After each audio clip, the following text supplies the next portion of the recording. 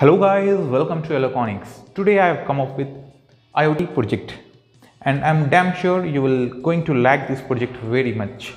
Like suppose you have a very big farm and it is 100% sure if your farm is very big, you do not have internet connection at every corner of your farm.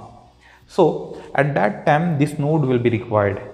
If you want to take the reading of your soil moisture or you want to read the value of humidity and temperature at the corner of your farm, just put this node at the corner and put this node at another corner. This node will collect data and it will send data to this gateway.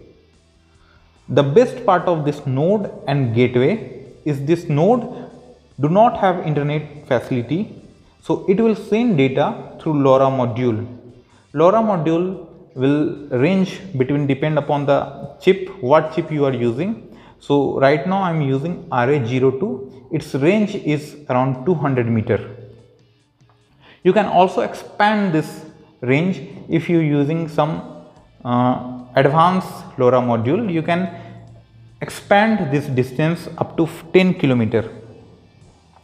So this is collected data and this is sending data to this LoRa module.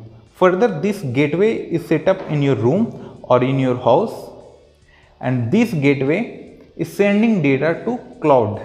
Either you are using ThinkSpeak, AWS, Firebase or any server you want, you can. So you can add 100 of nodes.